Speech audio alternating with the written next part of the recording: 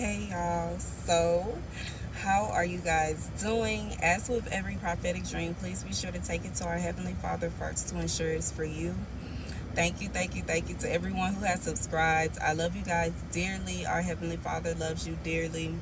And let's get into this dream. So, in this dream, I saw a woman standing and she was lifting up a trophy, and she was so happy, so excited, and so thrilled to have won the trophy.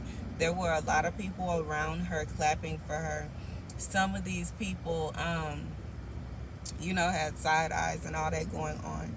However, when it comes down to it, she was holding up the trophy, laughing, smiling, excited. Heavenly Father, please give me a scripture to go with this dream.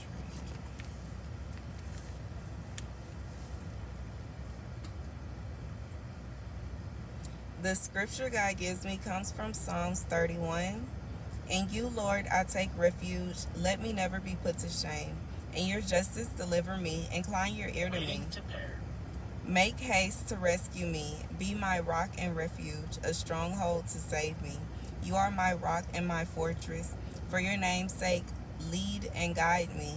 Free me from the net they have set for me, for you are my refuge. Okay, you guys, so I feel like what this dream and this scripture is saying is there is someone who feels like they have been put into a corner, they have been put into a cage, and God is saying now He is going to come through for you.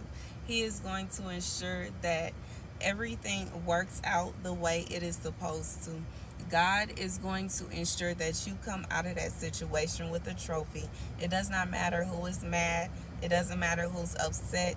God is not worrying about them. He is not taking opinions on who likes it or who agrees with Him blessing you. He's going to bless you because He wants to. Simply because He wants to, because God said, I want. God said, I want to bless my child, and I'm going to bless my child. I don't care who's mad about it. I don't care who pouts about it. I don't care who snickers about it. God is going to bless you because that's what He wants to do.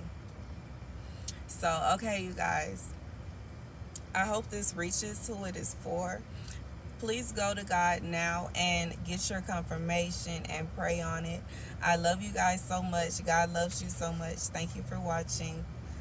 Be sure to like, share, and subscribe. Deuces.